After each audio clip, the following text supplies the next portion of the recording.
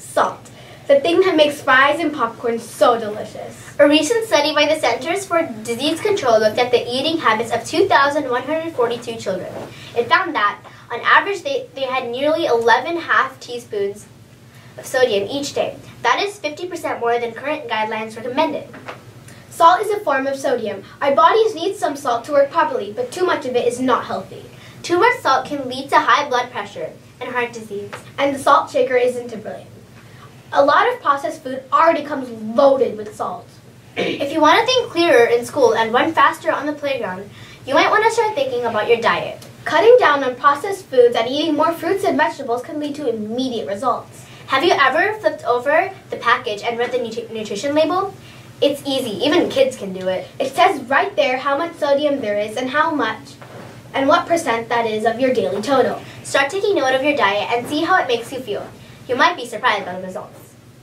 And now, here's some other stories you should know about. Launched 2 years ago, NASA's OSIRIS-REx spacecraft arrived at the asteroid Bennu on Monday. Its mission is to survey the asteroid ahead of retrieving pristine bits of the solar system from the rock surface and then bringing them back to Earth in the years ahead. OSIRIS-REx arrival at Bennu is not like the landing of NASA's InSight spacecraft in one piece on the surface of Mars last Monday. There should be no drama. It should be just a transition to the next phase of the mission. OSIRIS-REx will make a series of passes over the asteroid at a range of 4.3 miles for an initial survey to better determine its mass, rate of spin, and shape. In January, the spacecraft will get closer to Bennu, over 0.9 and 1.2 miles, and be drawn into orbit around the asteroid. It will then spend more than a year performing reconnaissance of Bennu before attempting to bounce off the surface and collect a sample of the asteroid in mid-2020. Bennu, discovered in 1999, is a carbon-rich, almost black asteroid about 1,600 feet wide, that compares to the Empire State Building, which is 1,454 feet tall, including the antenna at the top. Scientists believe that is a conglomeration of leftovers from the formation of the solar system, largely unchanged over the last 4.5 billion years. Bennu is categorized as a near-Earth asteroid, and scientists say there is but a small chance that it could slam into Earth, but not until the 22nd century, if it happens at all. This may sound familiar. Japan's Hayabusa 2 was reported on the Friday show a few weeks ago. The NASA Bennu mission will also be bouncing off the surface of the asteroid in hope of collecting samples that can help scientists better understand the formation of our universe. The G20 summit is a meeting of the leaders of the top 20 economies in the world. Last week, the annual meeting occurred for the 13th time, this time in Argentina. The meeting includes the political leaders of the nations, as well as their central bank governors. The 20 include the United States, China, Russia, India, Australia, Brazil, Canada, South Korea, Saudi Arabia, Japan, Mexico, South Africa, England, Germany, France, Italy, and the European Union. The aim of the meeting is to discuss the financial stability of the world. President Trump was in attendance and met with many prominent world leaders. The big event was his meeting with Chinese President Xi Jinping. A trade truce was declared between both countries, and there will be a pause on the tariffs that were imposed last year. The G20 focused on global trade this year, but also discussed helping developing nations and a worldwide tax on cryptocurrency. Next year's G20 will take place in Japan. Back in March, T-Mobile set out on a nationwide search with one mission in mind: find and support trailblazing young adults who are thinking outside the box to enact lasting change in their communities. Fast forward 6 months and over 330 submissions, and a handful of unbelievable changemakers have been chosen as the winners of this year's T-Mobile Changemaker Challenge. Each of the 6 selected changemaker teams have exceeded expectations and created organizations that will not only make a difference in their own communities, but also have the potential to reach and help millions around the globe. Their determination to make the world a better place and offer assistance to those in need is beyond admirable, and made even more impressive by the fact that most of them are still teenagers. Some of the projects include art in hospitals, solar power in Puerto Rico, raising autism awareness, and even encouraging volunteerism through selfies. The winners each received a prize in helping getting their project started. An American hero has left us. Last week, the 41st President of the United States died at age 94. The death of George H.W. Bush, affectionately called Bush 41, after months of declining health, follows less than a year after the passing of his beloved life partner, Barbara.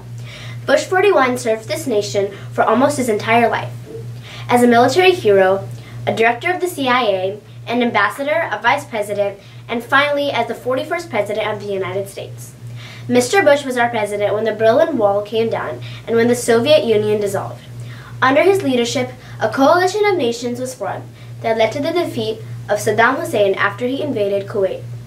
Despite his many successes, Bush 41 was the last American president to serve only one term.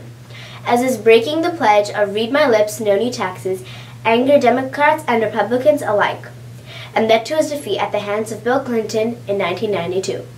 George Herbert Walker Bush was respected here at home and around the world. He saw his son George W. Bush become president, and his other son Jeb become a successful governor, creating a political dynasty. You will be missed, Mr. President.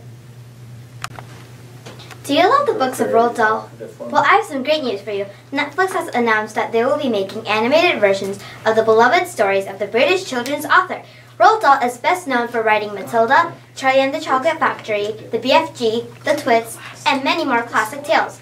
The new Netflix versions will be animated series as opposed to previous live-action film adaptations.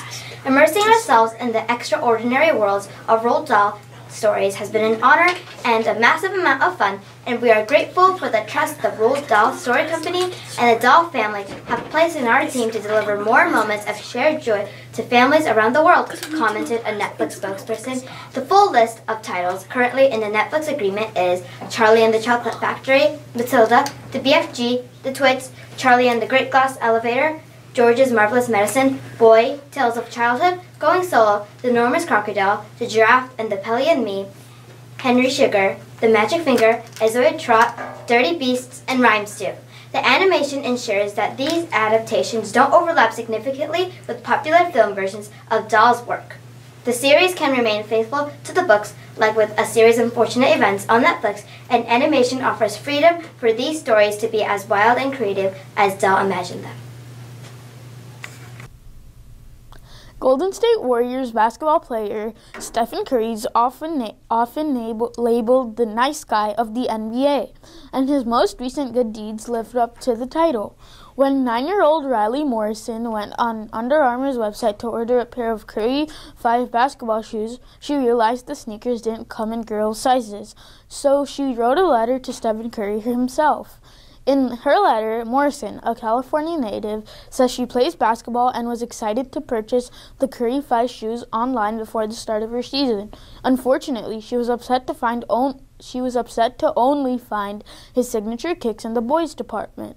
Morrison's concerns did not go unanswered. In the middle of his quest to return to the court from a groin injury, Curry penned a letter right back to little Riley, and he even promised her more than an update to Under Armour's website.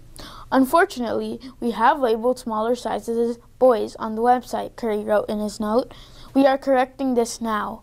I want to make sure you can wear my kicks proudly, so I am going to send you a pair of Curry 5s now, and you'll be one of the first kids to get the Curry 6. Morrison's courage paid off as Curry's young female fans can now buy the Under Armour sneakers in the girls section. It means to me that girls are strong and they can do anything they put their mind to, she said. Curry also personally extended an invitation to Morrison to celebrate International Women's Day on March 8 with him and Under Armour. Now we know exactly which special shoes she'll want to rock for the occasion. Walt Disney's iconic and adorable rodent, Mickey Mouse, turned 100 this year. To celebrate the mouse who started it all, the Disney Corporation recently unveiled Mickey, the True Original, a 16,000 square foot art exhibition in Manhattan, New York. Open to the public from November 8, 2018 to February 10, 2019, it features stunning Mickey-inspired exhibits created by over 20 artists from all over the world. Among the highlights is the Hello Mickey installation, which is dedicated to the mouse's big screen debut Steamboat Willie on November 18, 1928. The short film depicting Mickey piloting a steamboat while whistling a catchy, cheerful tune was the first Disney cartoon to feature synchronized sound incorporating both character sounds and musical composition. The exhibit also includes remakes of the short clip created in various styles by different artists and a life-size steamboat where visitors can test their piloting skills. Also fun is the It's Black and White exhibits, which celebrates the early Mickey black and white comic strips and the 1928 Original Muse installation dedicated to Mickey's global influence throughout the years. In the Burst into Color room, fans will be treated to Mickey's fascinating transition from black and white cartoons to color. One of the most eye-catching installations, the Cosmic Cavern, comes from the American painter and street artist Kenny Scarf, inspired by one of Disney's first licensed product. The Mickey Mouse Watch, it transforms the iconic timepiece into an immersive neon Technicolor experience. The pop-up exhibition also features a carefully curated selection of Mickey Mouse memorabilia from Disney's archives, providing fans with a never-before-seen glimpse into the character's evolution over the past 100 years. Disney also honored the world's most famous mouse with a 2-hour television special featuring star-studded musical performances, moving tributes, and unreleased short films on November 4th, 2018. The landmark birthday is also being celebrated with tie-in events in all Disney parks and resorts. Hey guys, my name is Ishan and I'm here with this week's sports report. In NFL news, the 49ers lost again, this time to the Seahawks 43-16. The Raiders lost to the Chiefs 40-33 on Sunday too. At this point, neither team has a chance to make to the playoffs. The 49ers will play the Broncos while the Raiders will play the Steelers this weekend. In the NBA, the Warriors beat the Cavaliers on Wednesday 129-105. The Warriors will play the Bucks tonight. They are 4th place in the Western Conference but now have Steph Curry back from injury. In the National Hockey League, the Sharks beat the Hurricanes on Wednesday 5-1. They will play the Stars tonight. They are 3rd place in the Pacific Division. That's all for sports. Hi, I'm Ananya with your weather report. Today will be mostly sunny with a high of 61 degrees, a low of 43 degrees, and a 0% chance of rain. Tomorrow will be sunny with a high of 61 degrees, a low of 43 degrees, and a 0% chance of rain. Sunday will be partly cloudy with a high of 61 degrees, a low of 47 degrees, and a 10% chance of rain. That's it for weather. Thanks, reporters. That was a lot of interesting information. We have 2 more weeks of school before winter break. That means we need stories, 6th graders. If you want to be on the Friday show, write up a story about something that interests you. Don't forget to bring socks for Miss Gifford's sock drive in the library. She's taking donations until December 19th. Make sure they're new socks. Nobody wants your old socks. Want to keep helping? If you do your holiday shopping on Amazon, go to Forest Park's Amazon Smile page to raise money for our PTA.